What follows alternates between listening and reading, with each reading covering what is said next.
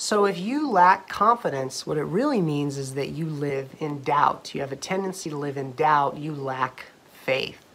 But you may say, well, I have confidence, but I'm not religious. I don't believe in God. I don't believe in anything. I just believe in myself. Well, exactly.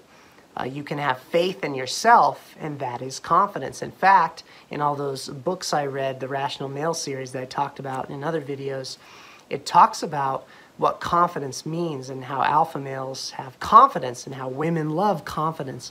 And what that really means is that that type of confidence is believing, having faith in you, having faith in yourself.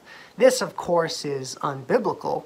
The Bible calls this pride, being prideful, believing in yourself more than believing in God, because ultimately we are limited and God is limitless. And one of the other things that I've learned from these books and from just studying more about confidence, what does it mean to have confidence in the world outside of the Bible?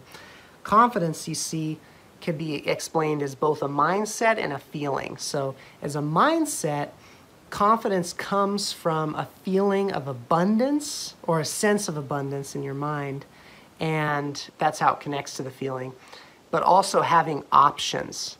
So you have options. I got options. I can pass that like Stockton.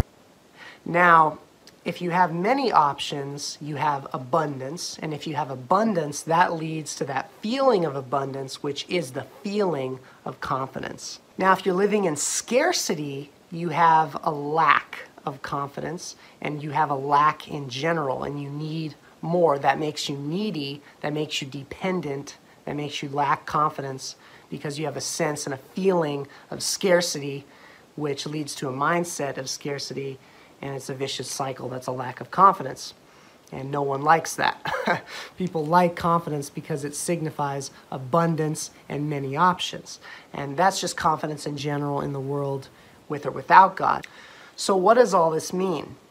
It means that confidence is faith in what you have. Confidence is faith in what you have. Are you confident? If the answer is no, it means you don't have faith in what you have. And if the answer is yes, I ask you, where does your confidence come from? Does it come from God?